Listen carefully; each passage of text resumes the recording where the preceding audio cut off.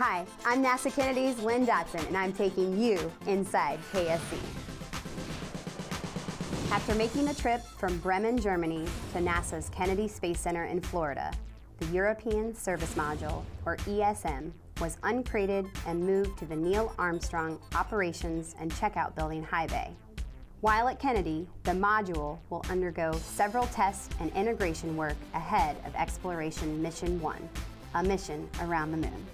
The ESM will supply the main propulsion system and power to the Orion spacecraft for the uncrewed flight test. It also will house air and water for astronauts on future missions.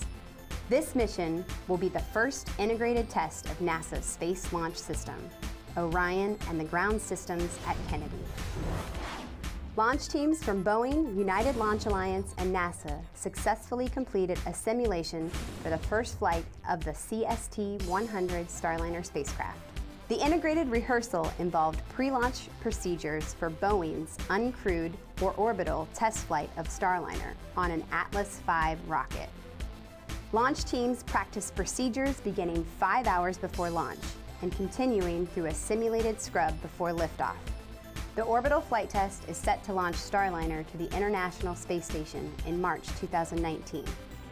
Following certification by NASA's Commercial Crew Program, Starliner will carry astronauts regularly to the space station.